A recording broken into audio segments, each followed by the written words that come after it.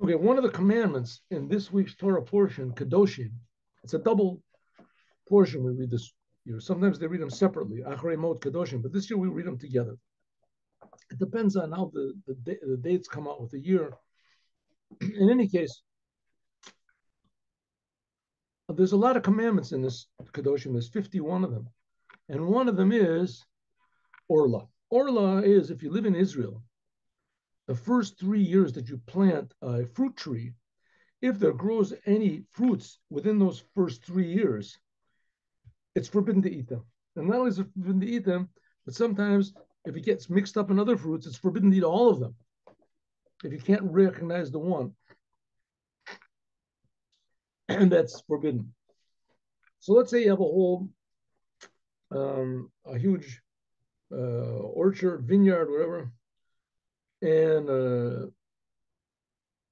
you plant one. All the trees are there for 50 years. You inherit it from someone, and then you plant one tree, one grapevine or one whatever, and it grows up. They grow fast, and it grows up after, say, 2 years.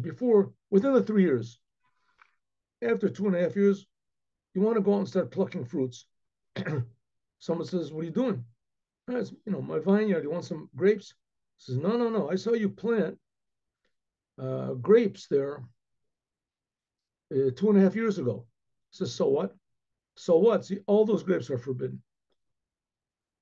All forbidden. And you can say, "Well, listen, I know, very nice. I see, you want to be a religious Jew, but I see you don't know your laws." The law is that those fruits within the first 3 years, they're called orla. And that if they get mixed up into 200 other fruits that aren't orla, and you can't recognize the forbidden fruit, so they're all permissible.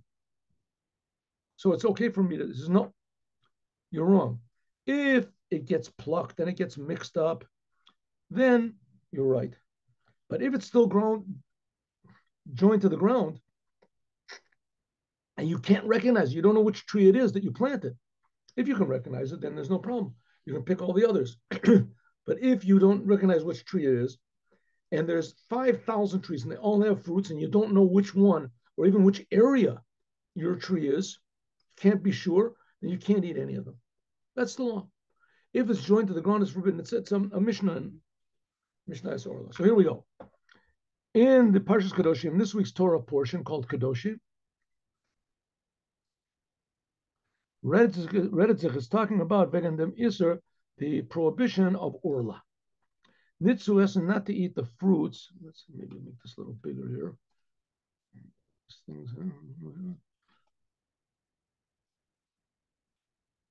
There we go.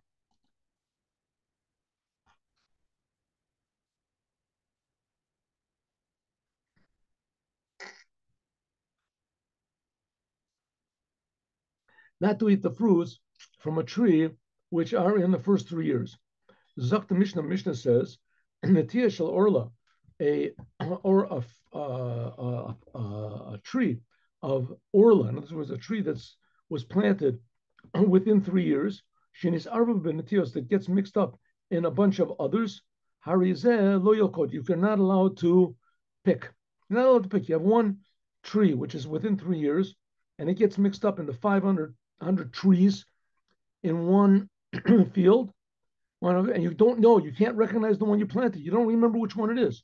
You don't remember which side it is. There's no sign where you can recognize. So it says you're not allowed to pick any of those trees. But if you do happen to pick it by accident, then if there's 200 kosher fruits, then you can eat them all.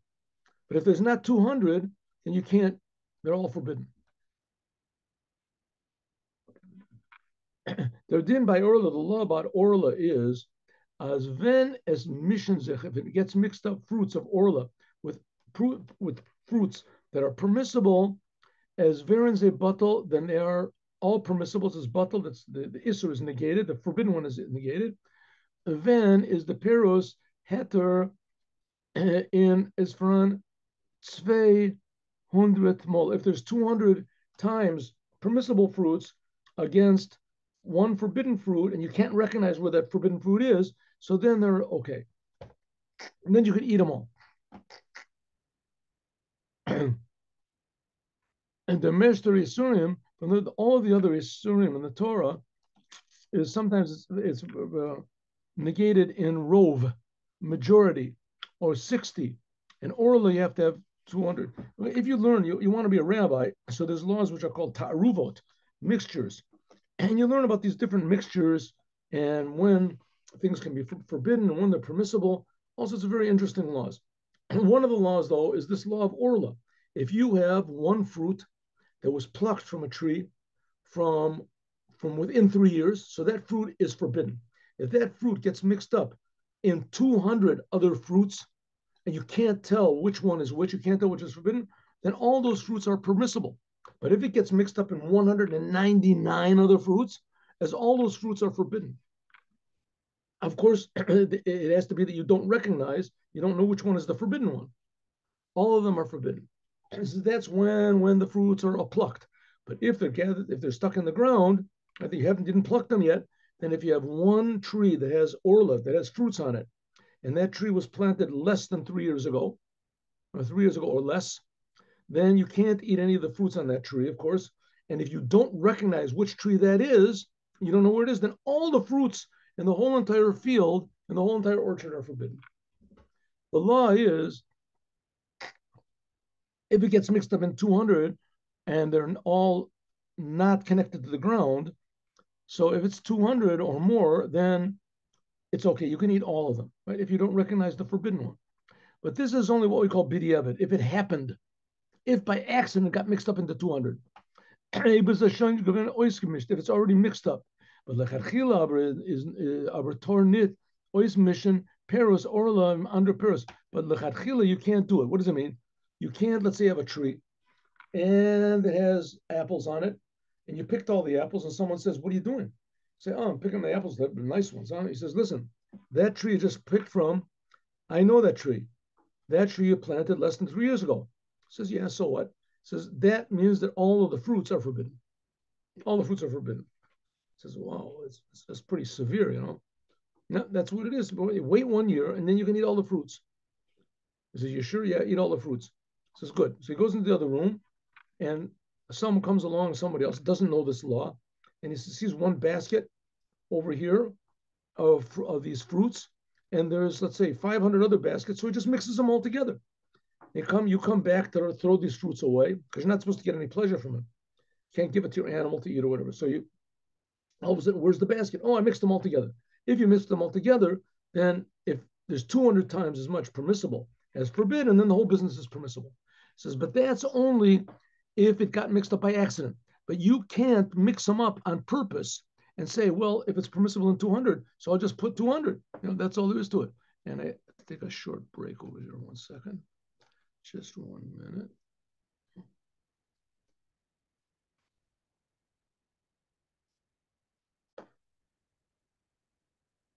So the law is that you're not allowed to take something that's forbidden and mix it up in a way that it becomes what we call negated. What does it mean negated? Let me give you an example. If a drop of milk falls into a pot of meat, and there's, let's say, 50 times as much meat as milk, 50 times. So the whole business is forbidden. What if there is 60 times? Then it's all permissible. As long as you can't see the milk anymore, it's all permissible because that's what's called bidl b'shishin. As soon as there's 60 times against 60 times of something that's permissible against what's forbidden, and the thing that's forbidden you can't see anymore. There's only just basically the taste left. So the taste is negated. We see the taste is gone in 60. There are some things where you have 60 is not enough. You have to have 100, like truma. Some things you have to have 200. But all these are talking about if it happened, but you can't do it on purpose. You can't take a piece of butter and throw it into 60 times as much meat. You're not allowed to do that. If it happened, that's what's called b'diavad. After the act, if it happened, then it's permissible. So you're not allowed to negate something forbidden intentionally. That's called levatal isra lechatchila. You're not allowed to do that. Okay. And mevatlin iser lecharchila. You're not allowed to take something that's forbidden and do some sort of a process by which the iser goes away. As far as mixtures go concerned, sometimes it's permissible. For instance, an animal, when it's alive, you can't eat it. If you just kill an animal, you also can't eat it. It has to be slaughtered properly. So there's a case where you can take something that's forbidden and you can make it permissible, but not by means of a mixture. Okay. So the Mishnah says like this. Let me just continue this. If there is one part, orla we said are fruits within 3 years, and they get mixed up in 200 of, of the same type of fruits, 200, then the whole thing is permissible. 200, it's all permissible. Like we said, that's if it happened accidentally. Good, it happened. But this is only on the condition that it's not attached to the ground. If it's attached to the ground, then one orla tree, and there's a tree which is within the first 3 years, makes all of the trees in the whole entire orchard, even if there's a million trees, they're all forbidden. All the trees are, unless you can recognize that orla tree. As soon as you recognize it, then you can pick from all the rest, because it's not really a true mixture. But now, if you can't recognize it, then it's all mixed together. If it's joined to the ground, it can never be negated. Oh, that's what the Rebbe wants. Okay, what's their time? The reason why fruits from orla are negated only after you pick them, but all the time that these fruits are attached to the tree and the tree is attached to the ground, you didn't cut the tree down. So therefore, they will never be, you can never negate it, even if there's a million, because a thing which is attached to the ground can't be negated. Here we go.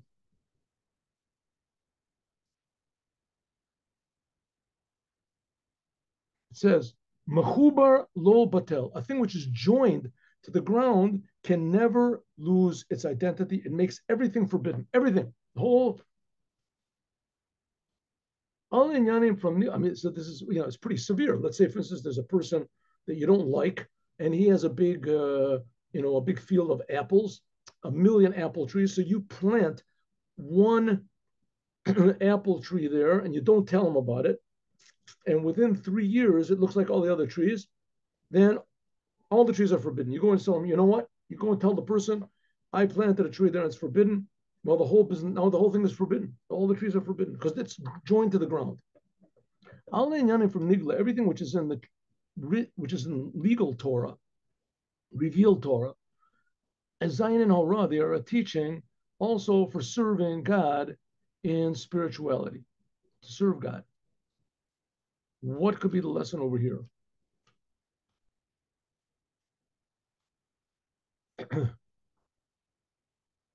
There's a general principle in the Torah, as miut vet batal in rov, that if there is one forbidden thing and it gets mixed up in two forbidden things, then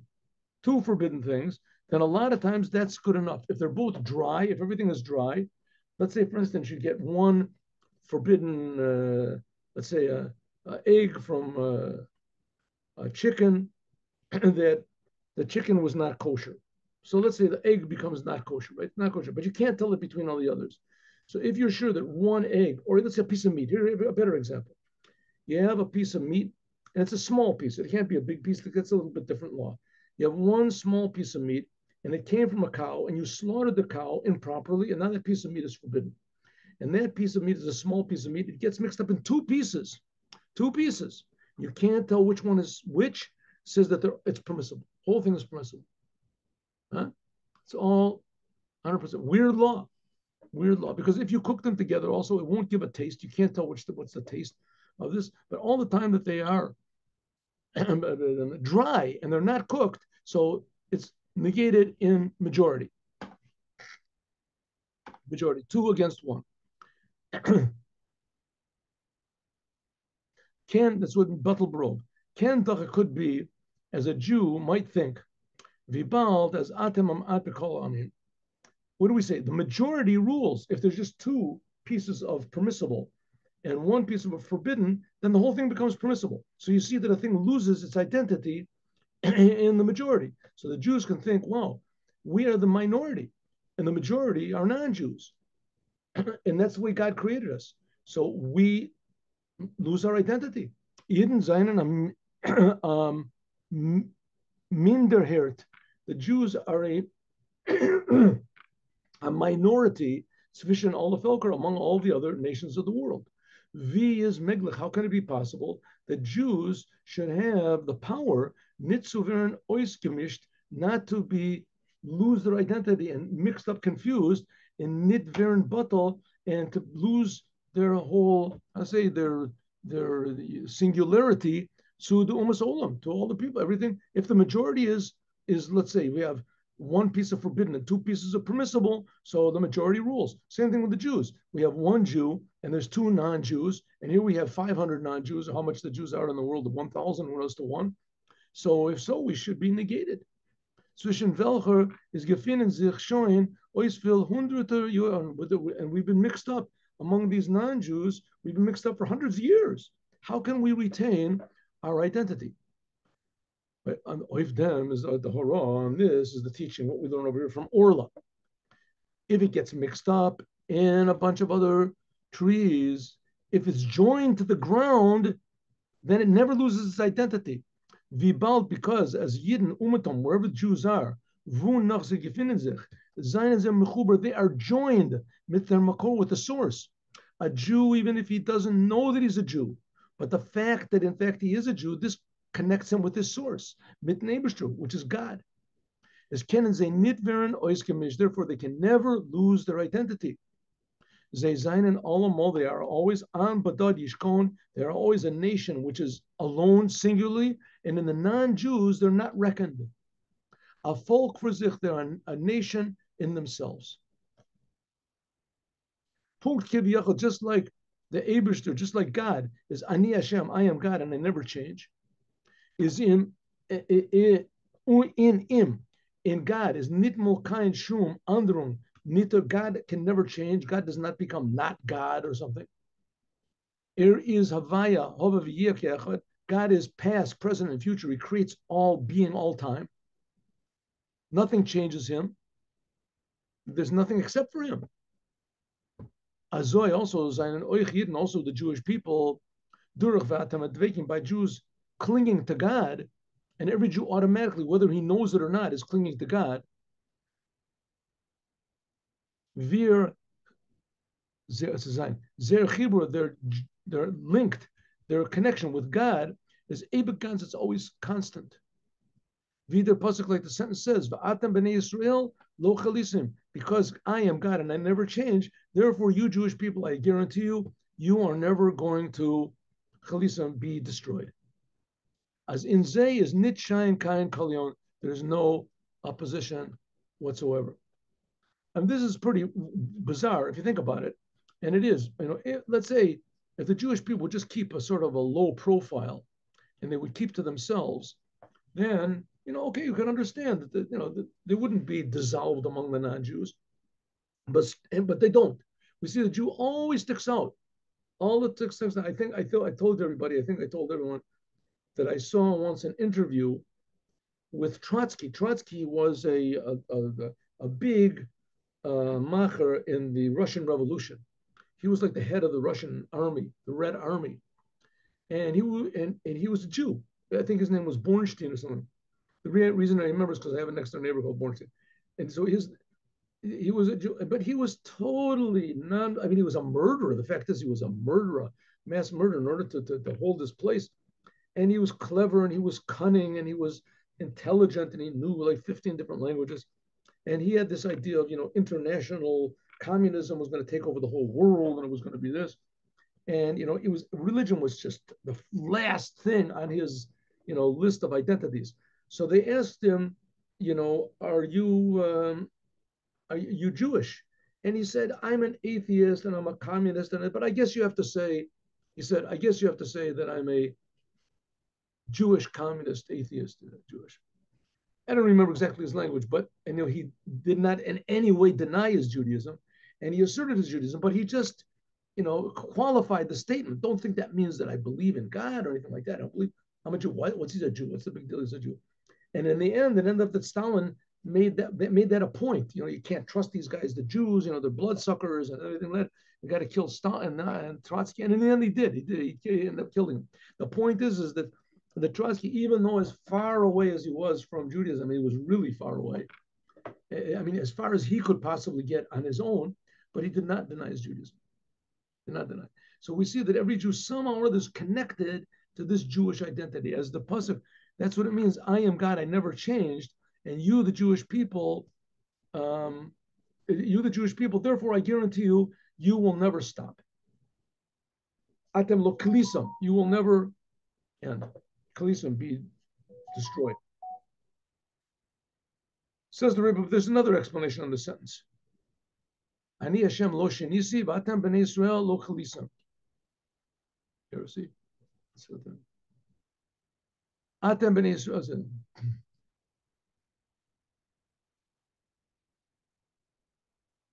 Ani Hashem lo shenisi. What is that pasuk? I am God. Okay, I am God. I never change. It's from a prophet. I can't remember where it was. Okay, Ani Hashem lo shenisi. Anyway, I am God. I never. Oh, here it is. Ani Hashem lo sheniti. I am God. I never changed. I never changed. That's the beginning of the sentence. And at the end, it's a sentence from Malachi, the prophet Malachi. I am God. I never change. And you Jewish people, you will never be expired. I want to call it. You'll never stop. So that's, in other words, I guarantee you, there's always going to be a Jewish people. That's one explanation. Here we have another explanation. And it goes like this. As their pasuk, it says, I am God, I never change. But Atem b'nei Israel, and you, b'nei Yaakov, you Jewish people, lo kalitam, this is a wonder. God is expressing his surprise. What's the surprise? I am God and I never change. I am eternal. As if so, is for us. Why? Why, Jewish people, are you not expiring? Why don't you have, how do you say, tremendous longing for me? Your soul should be going out just to be attached to me. I'm so good and I love you so much. Why don't you reciprocate with the same type of love? Atem ben Israel lo chilisem. And you Jewish people, you're not expiring, you're not going longing for me. For was pulled near the idea, why doesn't it cause any change in you when you know the fact that I am God, your God, and I never change, and I created the whole world, and I'm infinite, and I'm your special God? That should make you excited, but you're not. Atem b'nei Yaakov lo chilisem, and you b'nei Yaakov, you're not excited. You're not going out of your little limitations. Azoy v'yela pirushim, just like all of the explanations from the same sentence, they are connected one to the other. Is da oich marumas, here it's hinted at, as a fila dem yid, even a Jew, was gefin sich in a matzav as the yediyah, as that, the knowledge from I am God, and God, and I never change, and this doesn't have any effect on him whatsoever, and it doesn't have any colors and nefesh. He doesn't go excited. He's not excited about the fact that I am God. Is oich done? Nevertheless, he's always attached to his source. And so automatically is nit shaykh. It's not relevant by him any bittul ukloyim. Therefore, a Jew can and will never stop being a Jew, especially the umas olam by the non-Jews. God forbid, like the explanation of the first.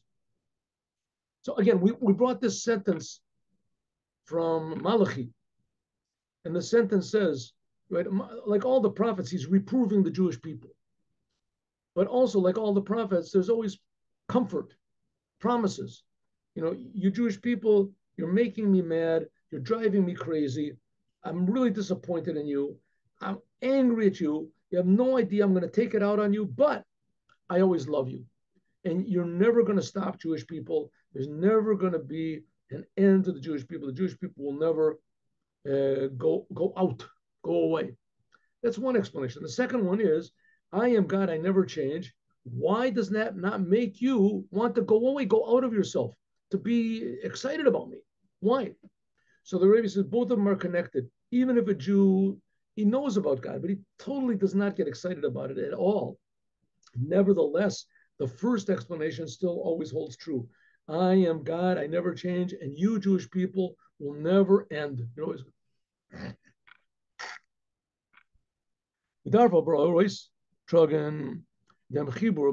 you have to reveal this in a revealed way. Right? It's like this. A Jew can say, hey, 1 second, just think about this. God loves me no matter what I do, so I'll do whatever I want. Why should I suffer in the world? Why should I, have a difficult life? I'll just do whatever I want, say whatever I want, eat whatever I want, do whatever I want, because God's going to love me anyway. So what do you say to a person like that? You say, you're right, 100%. You certainly can. There's no doubt about it. But if God is so good and he loves you such an infinite love, don't you think that you are missing something out by not reciprocating with that love? What are you missing out? You're missing humanness. Human, normal person. Somebody does you good, so you give them at least a little recognition, a little thanks. True, God's not going to punish you, and God will always be connected to you, and God will always love you, and all these things. That's true. But that doesn't in any way lessen the fact that you still have a big debt to him. He won't collect the debt, but still you got a big debt. Mendarpa Roiskin says you have to reveal this in a revealed way, that all the nations of the world should see that the name of God is called on you. It should be something that is visible.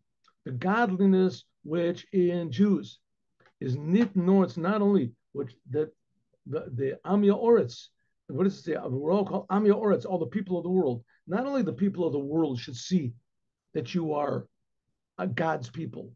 Was does is kolel, this includes all the things of the world. Amia Oretz means all the as villain nit menagizan. Not only will the world not oppose you, nor honor of they'll be afraid of you. What does it mean they'll be afraid? They'll be afraid not to take a lesson from you. That und they villain a rois helfen, they will help the Jews be avodasam in serving God in their service of God. Avodasam lakona. Because das is doch tachlis, this is the whole purpose of the creation. The whole purpose of the creation is that the Jewish people should convince the whole world that there's God, and the whole world should connect to the Creator. This will remove, this will relieve the world from all of its tensions and anxieties and negativity, and everyone will know, God helps us, God loves us, God will provide for us. We have to be his partners. We have to do whatever we can. So I'll be his partner. What if we fail? Okay, I'll try again. It's not the end of the world. The Mishnah, like the Mishnah says, Lo nivra ela l'sham sheni. The world was only created to serve me. I'm sorry. The world, a Jewish person said, right? A Jew should say, the world was made in order to serve me, and I was made to serve God. Alts is b'shafan. The whole world is in order to connect themselves to the Jews, and the Jewish people are there in order to connect themselves to God. The Eber Dementa Hora, this teaching, as mechuber vera nit batal, that something which is connected will never be negated,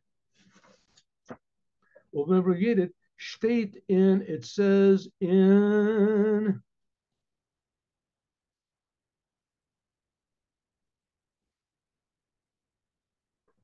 the Mishnah, it says in the Mishnah by Orla, right? It's in the 4th chapter of Orla, it says, was their inyan from Orla is tikkun oifen ched etzadas. It says the whole thing of Orla is fixing up with the first 3 years that you're not allowed to eat fruits. It says this is a fixing for the sin of the tree of knowledge. It says that man was commanded not to eat from the tree of knowledge. And when would this whole business happen? So man was created on Friday. And he was created late on Friday. There were other things, there were animals and stuff, they were created also on Friday. And man was created on Friday. And after that, he was commanded not to eat from the tree. And it says he ate from the tree 3 hours before Shabbat came in. And if he would have waited those 3 hours, it would have been permissible for him to eat from that forbidden tree. It wouldn't be forbidden. It would be, but he couldn't wait for 3 hours. So it's because you couldn't wait for 3 hours. So therefore, now how do you fix it up? that you should wait for 3 years.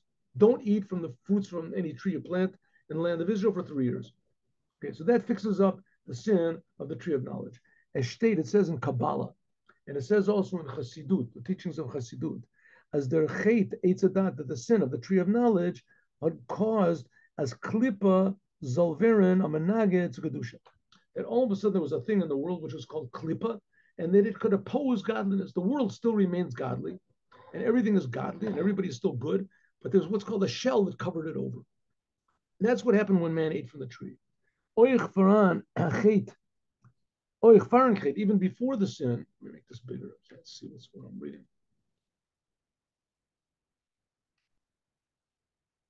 Excuse me one moment.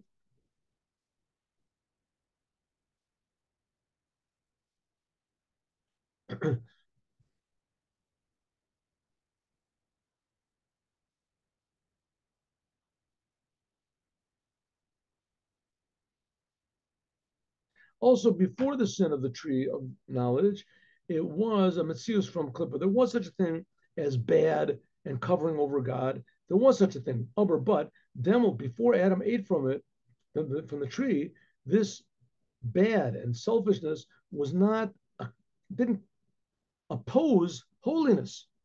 Adarab, exactly the opposite. Man used his own ego in order to serve God.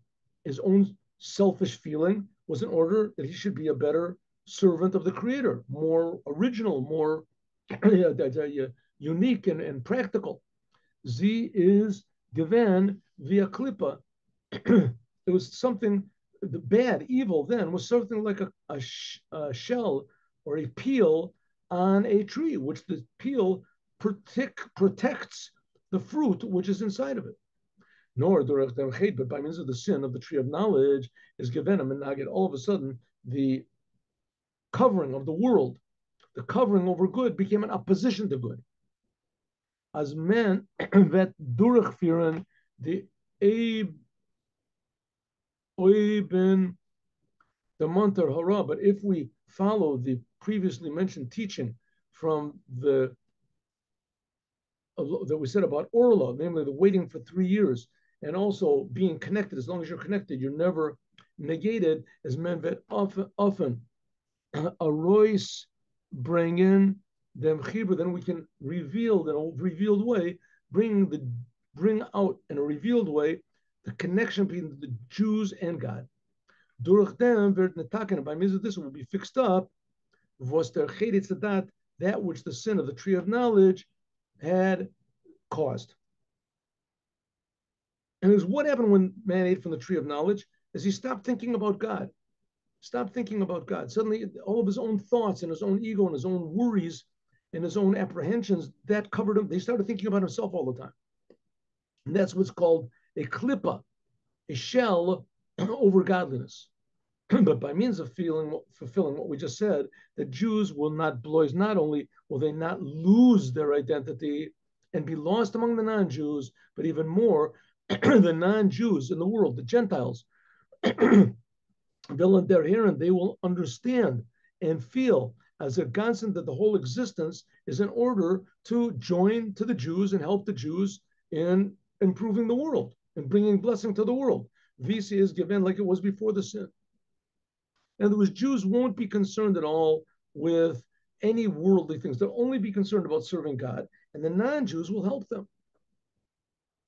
As Klippa, not that they'll help them to get into heaven, that they'll help them. What does it mean serving God? Serving God means fixing up the world.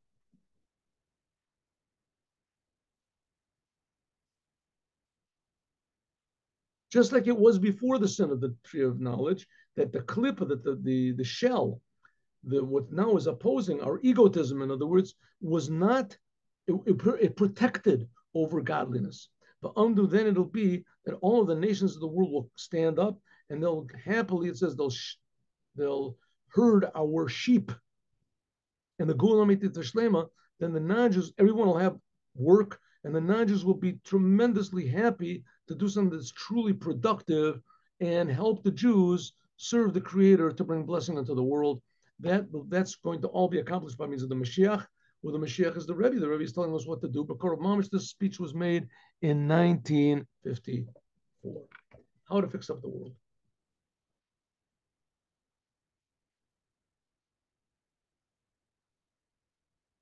All right, and we had a story already today, so we won't continue the story. God bless. Tomorrow morning, 8:15, there will be a class with a story. Shalom Uvracha.